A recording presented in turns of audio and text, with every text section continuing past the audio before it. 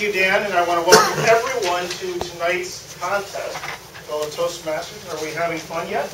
Yeah. Ready to dive into some interesting technology and fun things? You figure you come to a TechMasters club, we got to have overheads, we got to have our little gadgets and gizmos so that we can kind of keep track of things. And I am no different because I joined Toastmasters back in 1991. Joined Realtors 2512, and I was a Toastmaster for a long time. And I kept doing it, I loved it, and I was a computer programmer, but I wanted to get into technical speaking, and I got the opportunity when Microsoft offered me the chance to come and be a technical presenter with it. So what I did was, when I took this job, was I became what they call an MSDN evangelist, which goes out and does these 4-hour seminars for technology. And so if you think about it, you take a 5 to 7 minute speech, and you just string 24 of them together. Now, the gentleman who hired me, his name is Mike O'Neill, and when we got started, he said, you know what, we've got some ideas and things that you can put into the back of your mind when you're giving these presentations, and so I want to share with you tonight what those are. And these are Mike O'Neill's 10 commandments for giving a technical presentation. And so really, how do I go out and deliver a great technical presentation? A lot of challenges. What is it that we need to do? We're talking about having gadgets and gizmos, you have visual aids. There's a lot of challenges for working with this stuff. So number one, begin with an end in mind. If you don't know where you're going, chances are you'll get there. Always think through, what is it the takeaway that you want your audience to leave with?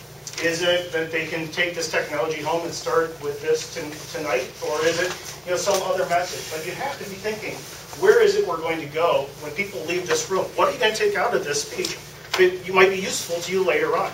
Always begin with an end in mind. Number two, and this is, I've got on here a 25 slide limit, but I'm talking about PowerPoints, I'm talking about these visual aids, and a 25 slide limit for a 4-hour presentation. Think about that. 4 hours, 25 slides, do the math. That's a lot of time per slide, isn't it? Which means that PowerPoint shouldn't be your presentation. People shouldn't be able to sit there and read your presentation deck and be distracted from what your message is. The message is you getting out in front and talking with people and kind of sharing what it is that you've got.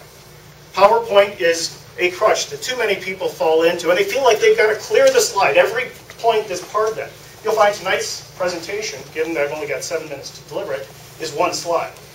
Well, 2 if you count my introduction slide. But it really is, you need to be able to have a story for each slide that you're going through. And if you're going to have a message that's maybe longer than 5 or 6 words on a point, use a picture. They say a picture's worth 1,000 words.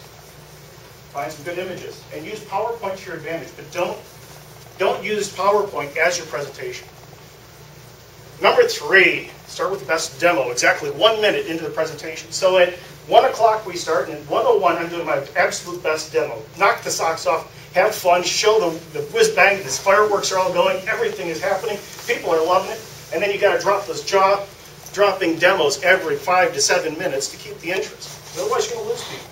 So you start out by showing what is it you're going to have when you get done. And a lot of times we're going out and we're building code, we're building software, and so I want to show the finished product. And then we go back and start through the steps of what do I need to do in order to get to that point. That way people have an idea where you're going to go with it. Number 4, continuously quiz the audience for retention. Yes, I am reading the slides too, but you know what? I think that's kind of good because, what is it that we've talked about so far? What's the number 1 rule? Right, begin with an end in mind. And if we think through that and we think about, is PowerPoint our friend or does it help augment our message? But continuously quiz the audience because it should be a give and take. It shouldn't be, I'm up here lecturing. It's not a pedagogic approach to saying, okay, I'm out here to do this. You're using more of a interactive kind of a thing. Especially if you're going 4 hours, that's a long time. Make sure you take breaks. That's one of the points that's not on here. Number 5, engage in meaningful conversation. You get up and you're talking to people. Hey, how about those Vikings? Anyone watch Brett Favre? Wasn't that cool? Oh, I love the way that he threw that pass and 2 seconds left. I mean, whoa, what a game. I just blew 5 minutes of my presentation time that I could have been talking about something useful. Engage in meaningful conversation, which means that if you ask the audience questions, how many people have been in Toastmasters for more than 10 years? So you should already know that you never ask a question without saying, that there's a reason why I asked that question. Half the audience has been here for that long, so you all should know that that's how that works. If you're going to engage in meaningful conversation, make sure it's a two-way street.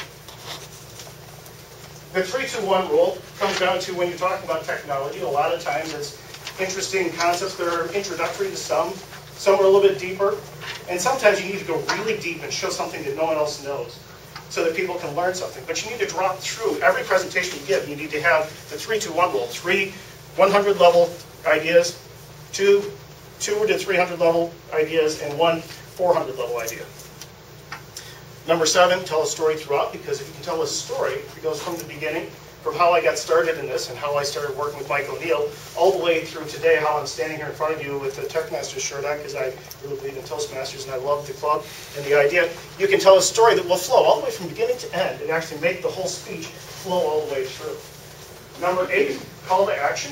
When you get done with the presentation, you sat through a presentation and it's like, they get done, they walk away, it's like, I really want to do that, but how do I get started? Make sure you've got a call to action slide. If you're using PowerPoint, that should be your next step. What is it you're going to do? Go out to my site, BenkoTips.com, and you can download the slide deck, and you can use it for your own presentations if you want. I always do that. I always have other things that are the next step, so you can call to action, get people to get out there and take advantage of what it is you talked about. Make recommendations. This is where you're on stage. You're the person in front. Everyone's listening to you. Why are they listening to you? Because you're the expert. You know your topic probably better than anyone else in the world. Make recommendations. Jerry Wiseman wrote a great book about how to give a technical presentation, actually how to build the PowerPoints and how to structure everything. I was talking with Jerry when he came to our dental office to do a seminar for us on how you put this together. I would highly recommend that you read his book, Present to Win, by Jerry Wiseman. I'm serious, that's a great book. But make recommendations because you are the expert. And number 10, preparation.